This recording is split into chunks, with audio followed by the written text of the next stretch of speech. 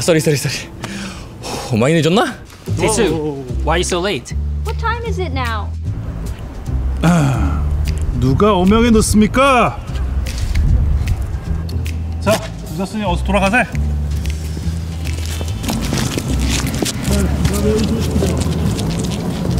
다들 오시오. 와우. 자, 각설하고. 자, 오늘 지각색에서 다시 한번 설명하겠소. 나는 이 투어를 설명하게 돼. 바로 이 몽룡이 올시다. 오늘 이 자리는 나그네들에게 아침의 나라를 잘 소개해준 그네들을 위해 특별히 전하께서 이 곡을 소개하라는 어명이 쓰셨소. The King invites you.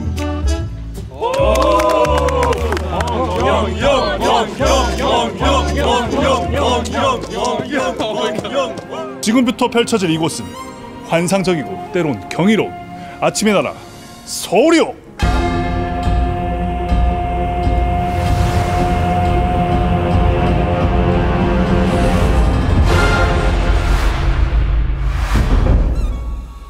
Greetings, adventurers.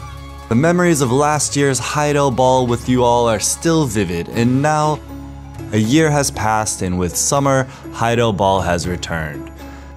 This year's Heidel Ball is especially significant as it's held at the Chateau de Benac in France, which inspired Heidel, making it even more special for our adventurers.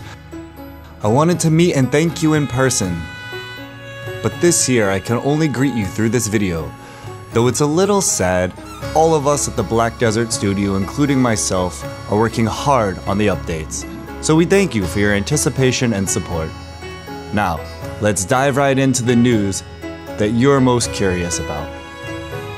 Starting with the conclusion of the Land of the Morning Light, Seoul.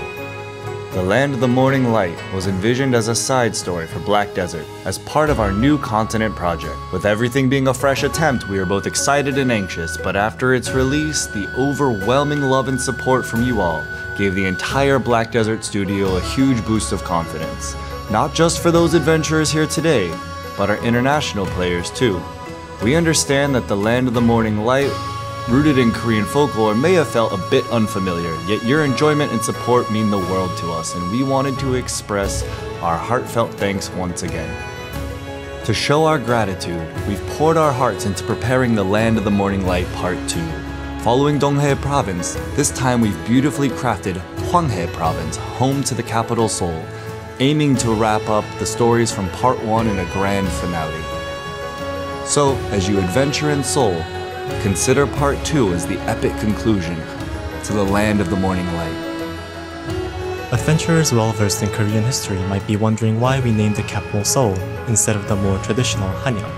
Modern-day Seoul has been the capital since the Baekje era in the 6th century, making it a historic cornerstone of the Korean peninsula. Over the centuries, it has been known by various names like Hanyang, Namgyeong, and Hansong. The term Seoul is the native Korean word for capital, which over time became a proper noun referring to the capital city.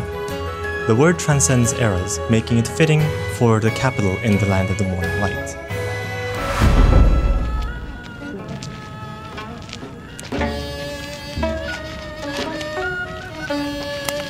자. 여기 보이는 건물은 우리나라에서 가장 큰 국가 건물인 경회루라고 하오. 이 경회루에는 슬픈 전설이 있다고 하지. 이 경회루 연못 안에는 2마리의 청동용이 있다고 하지. 한 마리는 그 모습이 발견되었지만 나머지 한 마리는 아직 발견되지 않았다고 하오. 하지만 나는 그 한 마리가 이 경회루를 그리고 우리의 마음을 지켜주고 있다고 믿어 의심치 않아! Lengda. Kichupuji Lengda. Of course, the most important thing is an unbreakable heart. In preparing for this Seoul chapter, our main focus was to authentically recreate our ancient capital, Gyeongbok Palace. With the Cultural Heritage Administration's help, we utilized drone footage, scanning, and LiDAR to capture Gyeongbok Palace in its entirety. For parts that haven't been reconstructed, we filmed Cheongdok Palace to fill in the gaps.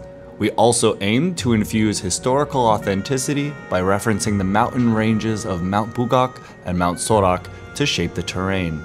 Through this meticulous process, we brought Seoul to life, cradled by Mount Ashi. By recreating parts of Gyeongbok Palace, Changdeok Palace, and Yukjo Street in the game, adventurers from around the world will feel as if they are truly in Seoul. Personally, I feel it would be fantastic if history students visited the Gyeongbok Palace in the Land of the Morning Light instead of the real one. We've also brightened up Hwanghae Province compared to Donghae Province by adding more colorful vegetation. Also, places like Soryeongkor, Udu School, and Jwado School, previously known only by name, have been faithfully recreated, making it enjoyable to explore with the new collection of tales. A new manor named Hyunrokdang will be introduced in this Seoul chapter. The previous manor in Donghae Province, Shimhyangjae, was designed to blend with its surroundings. This time, the new manor is right within the capital. From the manor, you can see the stunning Gyeonghwaeru, offering a breathtaking view that surpasses even the views of the Han River. We've also added many new pieces of furniture, so we hope you enjoy the manor to its fullest. 야, 돌쇠, 근데 어떻게 된 거야? 너 갑자기 없어지더니 여기서 이렇게 줄세를 했어? 내가 돌쇠 생활을 17에 시작했다. 어떻게 여기까지 왔느냐? 이방, 제끼고, 어둑신이 보내고 이덕수같이 어두운 놈들 다 잡아냈다. 아, 돌쇠. Unbelievable. 대수야! 이야기는 이게 다가 아니야.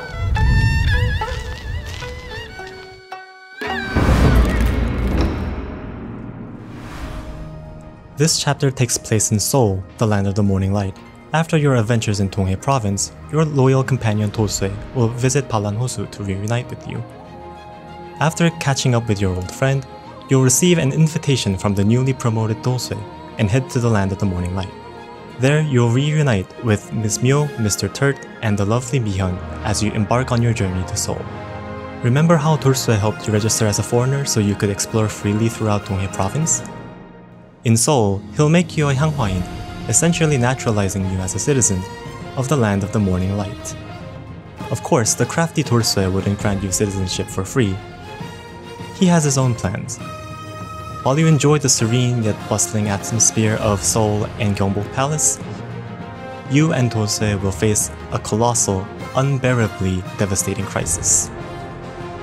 To resolve this and bring dawn back to the shadow land of the morning light, you'll venture through Hwanghae Province, just as you did in Donghae Province. We've prepared rich stories in Seoul that are just as extensive as those in Donghae Province. Once you complete the prologue, you can freely enjoy the collection of tales, presented in an omnibus format. This time, the collection of tales offers 8 stories: the tale of Chunhyang, 2 sisters, Bulgasar, a child in blue, Seodong, Uturi, Samshin, and Choyong. We hope our travelers are all excited for the many stories that await you. We promise to bring you captivating tales that won't disappoint. In the previous Donghae Province chapter, the collection of tales featured traditional folk tales. This time, the Hwanghae Province chapter includes more mysterious content and a bit of political drama. Since political dramas are a familiar genre even overseas, we believe that adventurers abroad will find the Seoul chapter easier to understand and more enjoyable. We also considered the enjoyment of gameplay in this Seoul chapter. While Part 1 was designed with easy gameplay for new adventurers, the Seoul chapter includes more in-depth combat, offering a variety of gameplay experiences. One of the main characters in the collection of tales, Uturi, might be unfamiliar even to Korean players. However, through participating in martial arts competitions like the Martial God Tournament during gameplay, you'll naturally come to understand the character and become immersed in the story. Remember arriving in Nampo? There were cute little yellow dogs that warmly welcomed us to the region. It was a light interaction, but many of you really liked it. In the Seoul chapter, we have expanded on such interactive elements. As you adventure through Hwanghae province, you will naturally encounter people, animals, dokkebi, ghosts, and objects that will try to talk to you or catch your attention. You can ignore them, but if you show interest, they will respond, sometimes humorously and sometimes trivially, adding small joys. We wanted to enhance the liveliness of the world and the feeling of adventuring through Hwanghae province with these interactions.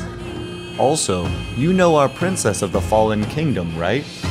As you progress through the collection of tales, adventurers who love and play as Tamer will encounter meaningful content for her. We hope you look forward to it. 몽이 형이 이쪽으로 오면 된다고 했는데? 아, 저기 있네. Let's go! 오케이!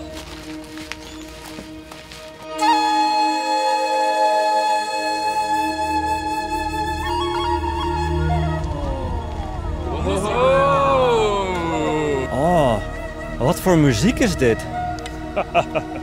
우리 아침의 나라 서울의 음악인데 어떻소? BTS, Bong Joon-ho, Song Moon-nim, Lee Mong-young, c'est parti! In part 1 of The Land of the Morning Light, folk music played a significant role alongside many folktales. In Land of the Morning Light Seoul, we have prepared the court music and classical music from the Joseon Dynasty, so you can immerse yourself in the authentic, historical atmosphere of Hanyang in-game. We've collaborated with the National Gugak Center's orchestra to produce music of even higher quality, which is something you can look forward to. You can also hear the music of Choyongmu, which is a court dance, and the love song of Chunhyang and Dolsue in the game. To this end, we've cast Kim Soo-young for the role of Chunhyang, who can perform pansori. Commentator Jeon Yong-jun has also participated as a special guest actor at a unique turning point in the Land of the Morning Light. In the audio department, we are particularly focused on directing cutscene performances and audio mixing to effectively convey the unique atmosphere of classic materials. Our audio team is striving to create better sounds by applying our development experiences to the fullest. 자, 이 집현전에서 문제를 풀어보는 시간을 가져보겠습니다. 자, 문제 나갑니다. 이 우사가 사용한 기술 속 언어는 한글이다.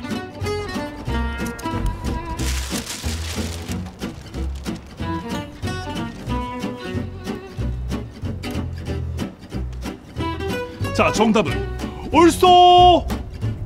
Ja, self-fisted. 아, 좋습니다. 이곳은 더 다양하고 재미난 즐길거리들이 많습니다. 한번 알아볼까요? Up next, let's dive into the details of the Black Shrine bosses.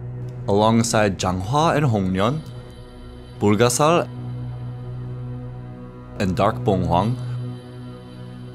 we have Uturi, Samshin, Jigwi,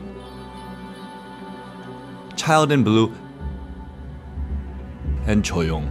Plus, there are 2 mysterious hidden bosses yet to be revealed, making a total of 10 unique bosses you can encounter. While the Part 1 lineup was incredibly intense and might overshadow these new additions in terms of recognition, our art team has reimagined Uturi, Jigwi, and Child in Blue based on myths and legends, making them feel fresh and exciting. Take Uturi for instance, inspired by the Korean folktale The Baby Generalissimo.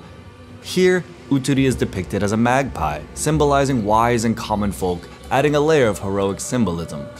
The soldiers aiding Uturi are designed as millet, red beans, and beans, enhancing the character's charm and staying true to the folktale. Each boss boasts a distinct combat style. Uturi wields a massive slingshot, continuously summoning its minions, red bean swordsmen, millet spearmen, and bean archers, to keep up the assault. Uturi also locks onto the weakest adventurer with precise aim, right at the start of the battle, and focuses solely on this target until the fight is over. When Uturi unleashes a powerful attack, it is crucial to either share the damage with the targeted adventurer or retaliate to keep your strategy intact. Jigri, meaning fire ghost, lives up to its name with a blazing display of flames in combat. Each boss has its own unique flair and characteristics, so there's plenty to look forward to. As you might have noticed from the battle scenes, Black Shrine 2 is designed for cooperative play rather than solo adventures. Initially, we aimed to develop a guild raid involving 10 or 20 players, but to boost the sense of achievement via teamwork and strategy, we pivoted to a 5-player party boss. Black Shrine 2 brings some changes compared to the original. The most significant change is that you'll be using your own gear. We kept the difficulty level simple, offering just normal and difficult modes for you to choose from. Additionally, in Black Shrine 2, you cannot recover HP through conventional means. This includes potions or character skills that would normally recover HP. You can only regain HP through special recovery orbs summoned during the battle. When a party member dies, they can only be revived a limited number of times throughout the fight. The unique auras of the Black Shrine, Sun, Moon, and Earth will be utilized differently this time.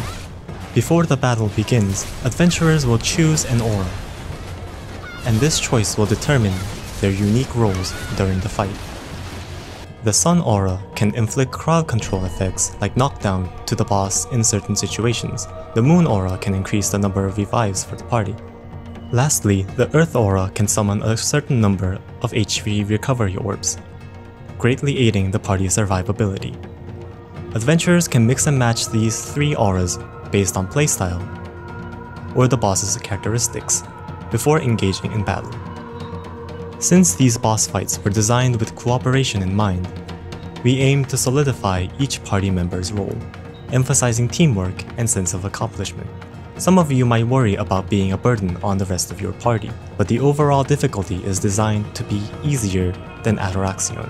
As guild members will frequently engage in this content, we will prepare thoroughly to ensure it doesn't strain friendships. Also, note that the rewards can only be received once a week, just like the original Black Shrine. Although Black Shrine 2 isn't a guild raid, we hoped it would still serve as valuable guild content. Therefore, if all 5 party members are from the same guild, the guild will receive additional benefits upon beating the boss blitz. When a guild party successfully completes the boss blitz, the number of completions will accumulate, and based on this, additional rewards will be given to all members once a week. We also plan to support guild rankings based on boss blitz time, so we hope that this will strengthen the bonds among guild members. And when you're with guild members, even though you completed the boss blitz yesterday, other guild members may need help completing it today. We've added a feature to give likes to guild members who assist each other in boss battles. Guild members who receive many likes will be specially marked on the guild member list, and if the accumulated number of likes exceeds a certain threshold, a special title will be awarded. Many adventurers expressed their disappointment that the previous Black Shrine wasn't a party-type boss, and we hope Black Shrine 2 will fill that gap.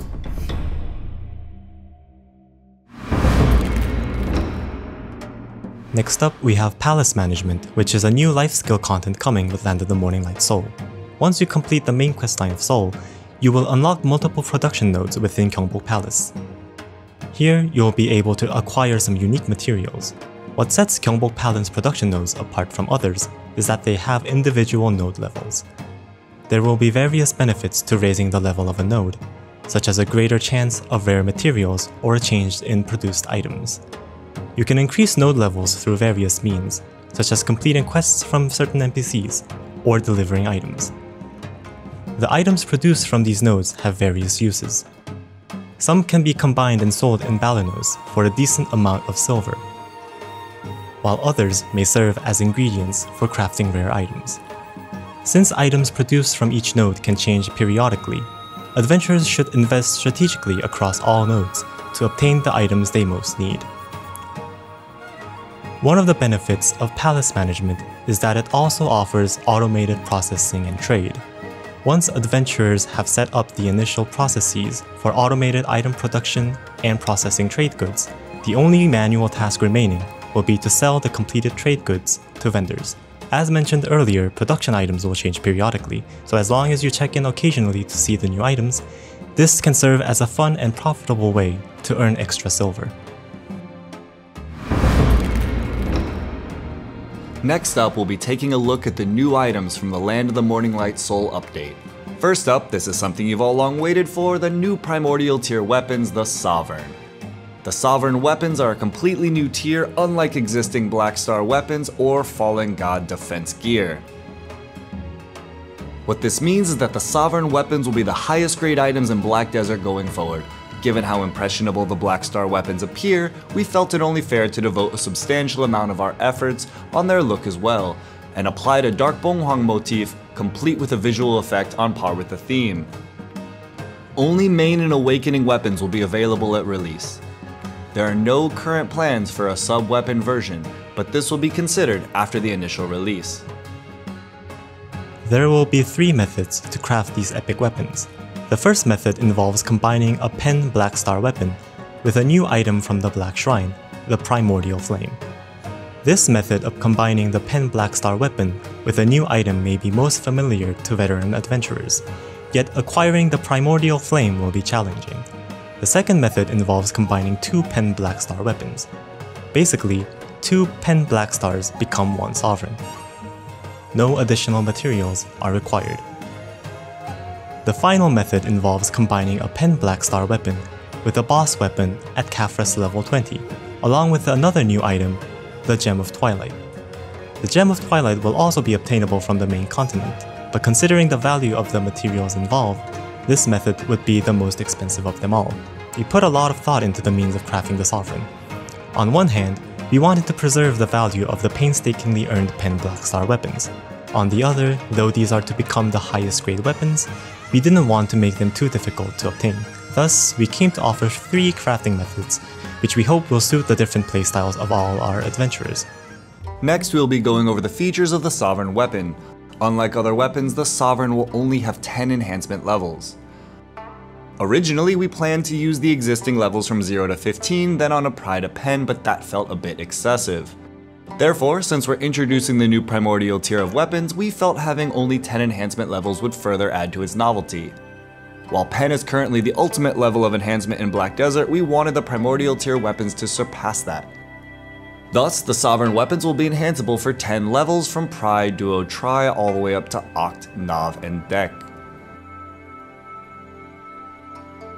We wanted to preserve the Roman numeral system used for naming the enhancement levels as before. The reason for this 10-level system wasn't solely to make the enhancement process hard. Getting through each enhancement level for Black Star weapons and the Fallen God defense gear felt quite burdensome for some. Thus, we wanted to reduce that daunting feeling between levels while still offering a more balanced and gradual growth experience. Regarding the difficulty, we kept the Fallen God defense gear in mind as, while the final levels will be extremely challenging, the overall enhancement process was designed to feel balanced. However, the Sovereign weapons will require exclusive materials, which will take quite some time to amass. While crafting the weapon itself can be done quickly through the 3 methods mentioned above, the enhancement process itself will not be skippable, especially for adventurers with sizable pockets. But we wished to offer an equal opportunity for all adventurers in their pursuit of greater strength. Also, to ensure your enhancement success isn't solely reliant on luck, failing to enhance the Sovereign weapon will utilize the 100% guaranteed enhancement system that is recently introduced, Ancient Anvil. Another feature of the Sovereign weapon is that adventurers can choose their desired effects. Besides attack power, you'll be able to choose up to 5 additional effects. Through a special refining process, adventurers will be able to choose the effects best suited to them. As you can see on the screen, various effects will be available, and you can apply 5 of them onto your weapon. To apply these effects, you will need separate refining materials, Some of the more core effects, such as extra damage, HP damage reduction, evasion, and accuracy, will be a bit easier to obtain and swap as you please. More unique effects will require special reform stones, which will be harder to acquire and thus add to their rarity. In summary, core effects are designed to be easily accessible for adventurers, freely customizable to suit their respective playstyles, while unique effects will cater more to adventurers who wish to put more time and effort in collecting each rare trait to really stick out from their peers. Do note that these effects will continue to be added post-release. The final feature of the Sovereign weapons are their visual effects. Akin to Black Star weapons, special visual effects are attached depending on their enhancement level. At Pen, a dim lighting effect will appear, and at Oct, a more intense visual effect will be noticeable. However, no matter how visually appealing a weapon might be, they are bound to grow stale over time. To keep things fresh, we've designed it so the Sovereign weapon's visual effects will be preserved even when wearing other weapon appearances. Even if you change appearances, the weapon's visual effect will remain. Of course, if you prefer the original look, you'll be able to toggle the effect as you please. 자, 몽룡 투어 다들 어떠셨어? Mongyong, I can't wait for Seoul. Me too. I can't wait to play. 좋았어. 이제 타고 왔던 마을버스 아니 마그누스 타고 돌아가 볼 시간이요. 목적지 잘 설정하셨죠? 오케이. 그러면 살펴들 가시오. 안녕. 잘 가시게.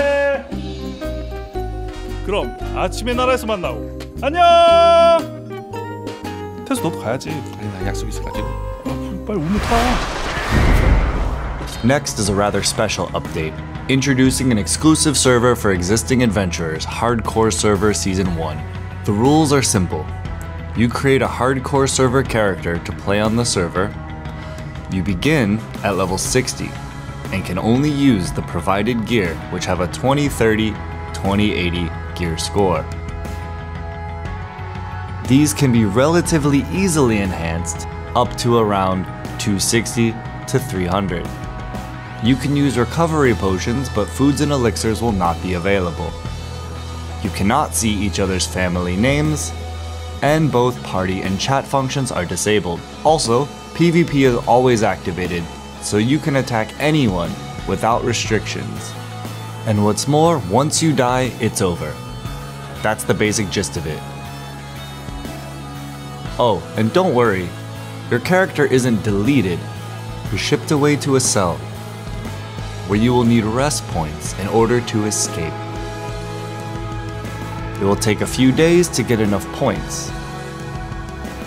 Or you can fight other inmates in 1v1 bouts to take points from them. We're planning to operate the hardcore server in seasons with a special ranking system. The longer you survive or the fewer times you die than others, the higher you rank. And once a season is over, we want to give special rewards for your rank.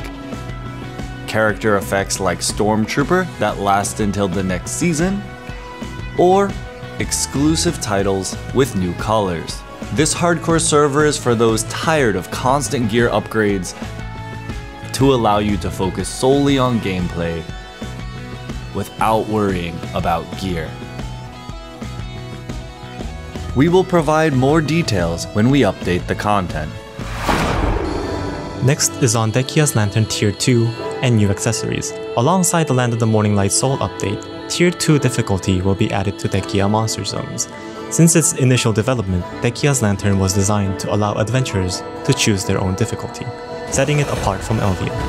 With the upcoming patch, you will be able to activate Dekia Tier 2. Also, Dekia's Lantern will be available in more monster zones. These zones are Kadri Ruins, Crescent Shrine, Gaifen Rashia Temple, and Miromok Ruins. While the difficulty of Tier 2 will be maintained at the level you're used to, Tier 2 will require you to have a combined AP and DP of at least 750, making it challenging for even our top tier adventurers. Starting with Tier 2 of Dekia's Lantern and beyond, there will be special weekly quests so you don't have to spend too much time fighting monsters. Completing these quests yields substantial rewards. This is to ensure high efficiency for everyone who can at least complete these quests. New accessories universally available in both the Black Shrine and existing monster zones are being introduced, called the Asadar set. Asadar accessories are of the same grade as Tungrad accessories, allowing for special abilities when worn, akin to Tebek's belt. We hope this adds meaning for those who wish to craft their own playstyle. Guilds are a very important element of Black Desert. They help adventurers grow from rookies to veterans, and they serve as a fundamental community tool that allows adventurers to bond with one another while working together toward a common goal. Additionally, there are many guild benefits, which is why many adventurers advise the first thing to do in Black Desert is to join a guild. However, as time passes and more content gets added, running a guild becomes challenging, and the feelings of bonding while achieving goals together have become less exciting of late. We have determined that changes are needed in this area. In that sense, we plan to add a few new systems. First of all, we're adding a guild's representative trait system and tiers. Each guild has its own playstyle they pursue. Even just by looking at the descriptions, node, conquest, war oriented, casual, life, and so on. Unfortunately, these guild traits had to be communicated only through guild introductions, and it's difficult for other adventurers to intuitively know them. Now with the addition of the new system, all guilds will be able to select their desired trait. These traits are categorized into 3 types: PvP, PvE, and life skills. If your guild likes PvP, you can select the PvP trait, and if you prefer PvE, select PvE. Once a trait is selected, related fame can be accumulated. To explain this more clearly, I will use the PvP trait and fame as examples.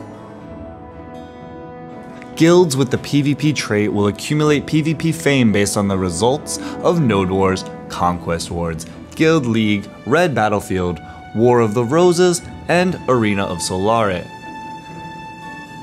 And based on this fame, the guild's PvP tier will be determined. This tier is not based on accumulated fame, but rather determined by the ratio among all guilds that have selected the PvP trait.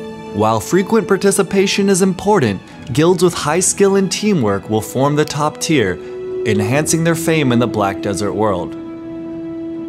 The accumulated tier will affect not only the overall benefits for the guild and its members, but also affect various systems. One example is its use as MMR for Node and Conquest Wars. Now, guilds with high PvP tiers can only participate in Node Wars of certain tiers and cannot participate in lower tiers. The strong will compete with other strong guilds and the same for weaker guilds. This creates a clear hierarchy, promoting growth through promotion and regulation, systematizing the growth of all guilds. As such, we aim to provide honor rewards based on tiers. High-tier guilds will have exclusive seals engraved on their guild and family names, and when they chat on the server or world, there will be visual effects to make them appear more dignified. Also at last year's Heidel Ball, we revealed the Dragon Guild mount. Achieving the top PvP tier will grant the right to mount the Black Dragon, as shown on the screen. The tier system based on guild traits and fame is not intended to incite vague competition. As explained earlier, we hope that all guild members will advance toward their goals together, and that new adventurers will enjoy related content together, allowing them to adapt more quickly to our world of Black Desert. Today, I only explained the PvP trait and tier, but I will also explain the PvE and life aspects before the update, so please look forward to it. Oh, and speaking of which, we recently adjusted skill hit counts, and we are also working on additional optimizations. This involves changing the internal structure without affecting gameplay. Once completed, it will certainly improve things, so we're gunning to complete this task. Along with this work, we also plan to resume the War of the Roses. We hope you'll look forward to that as well. Next up, we have summer events and an exclusive outfit. We introduced the Sea Palace along with Termian last year. Sadly, we weren't able to prepare a new event area for this year, but we still wanted to bring you something new. As you know, the Termian region has papus and otters, and the Sea Palace has earfolk and shellfolk, so this time you'll be able to visit both regions, and all 4 races will be brought together through various summer events. Earfolk and shellfolk will take trips to Termian and run in racing competitions against papus and otter, or they might compete at Sand Castle Crasher, engaging in fierce competition to see who's superior. We prepared many events and we hope you look forward to them. Next, we have this summer's new outfit. The name of this outfit is Badaka. The art team have prepared more than usual for this one. While the outfit has one main design, we added some variations for an extra layer of customization. Although we can dye outfits, sometimes we just want more options. We hope you enjoy this variety in style. Some ideas were borrowed from our merchandise, such as the Papu logo, which give it a distinct black desert touch. This outfit also has a cape on-off feature. Our male characters went shirtless in too many of our summer outfits, so we tried to make their outfit a bit less revealing this time. For the female characters, they will be wearing a shirt on top of a bikini, which also have a cape on-off feature. Adventurers have been awaiting a refreshing bikini look for the summer, and this outfit definitely answers those calls. Additionally, through the Pearl Shop, you'll be able to purchase dances and other accessories such as sunglasses and hats, which will be perfect for the summer. As Black Desert celebrates its 10th anniversary, we've prepared an extra special summer event and outfit. We hope you enjoy it and have fun. That's all we have prepared for you today. In addition to the things mentioned today, we are still diligently working on the quality of life improvements, both small and large updates, including things mentioned at last year's Heidel Ball. We are doing our best to bring these things to our adventurers, so we really hope that you will enjoy our Land of the Morning Light Seoul content that we are working so hard on. Thank you.